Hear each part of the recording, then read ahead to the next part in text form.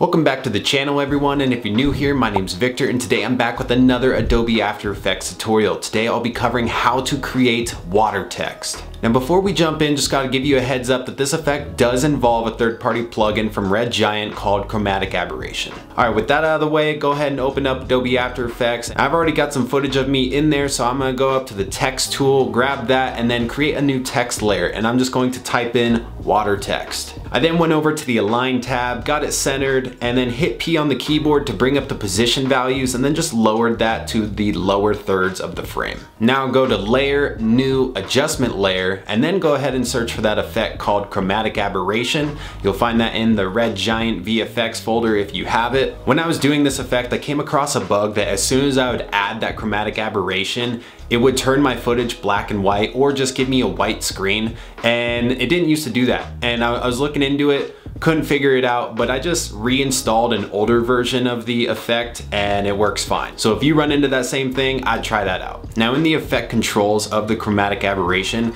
go ahead and change the displacement layer to your text layer and then change it from source to effects and mask. And then change the displacement layer alpha to ignore. Now you'll see that nothing's happened yet to your text, and that's because we haven't boosted the displace amount. I boosted my displace amount to 75, but just a heads up, these values are probably gonna be different for you based on how big you're making your text. I then lowered the soften displacement to 0.6 and the spread chroma to 50 because we don't want a ton of RGB distortion. And then the last thing that we're gonna do on this chromatic displacement is increase the spread quality to 100. Now search for the effect called turbulent noise and then add it to your text layer. I changed the fractal type to strings and the noise type to linear. And now search for the effect called tint and add that to your text layer. And I'm sure by now you've noticed that we can still see our text layer, but then we have this glassy version of the text layer that's above it, and if you move the position of the text layer, only that original text layer moves and not that glassy version, and if you move the position of the adjustment layer,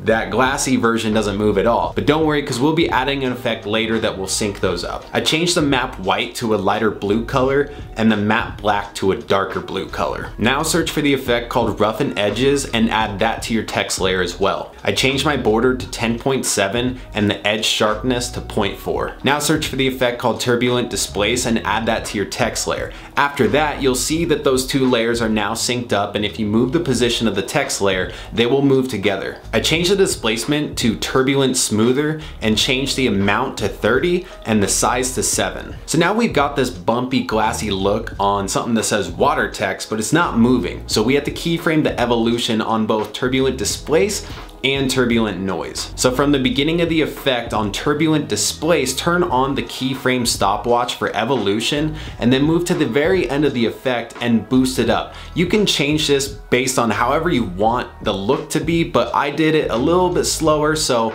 over the course of 10 seconds, it only went up 14x. So now if we play it back, we can see that the edges of the water text are moving and displacing, but that's still not good enough because we need the inside to move as well. So that means we're gonna have to keyframe the evolution on turbulent noise now. So again, from the beginning of the effect, for turbulent noise, turn on the keyframe stopwatch for the evolution and move to the end of the effect and boost it up. I went 4x over the course of 10 seconds. Now if we play it back, it looks like we're looking into a pool or aquarium or maybe the ocean. But if the colors are too intense for you, here's what we're gonna do next. Hit T on the keyboard to bring up the opacity and then just lower the opacity of that text layer to about 30 or 40, and that will dull that color down. Or you can just turn off that text layer and that glassy layer will still be there and still be feeding off of all of those effects that you already have on the text layer, but you won't be able to see the color. And then that's it. That is how you create water text in After Effects. I hope you enjoyed this video and learned something. If you did, leave me a thumbs up, comment what you thought down below, and then don't forget to subscribe if you haven't already,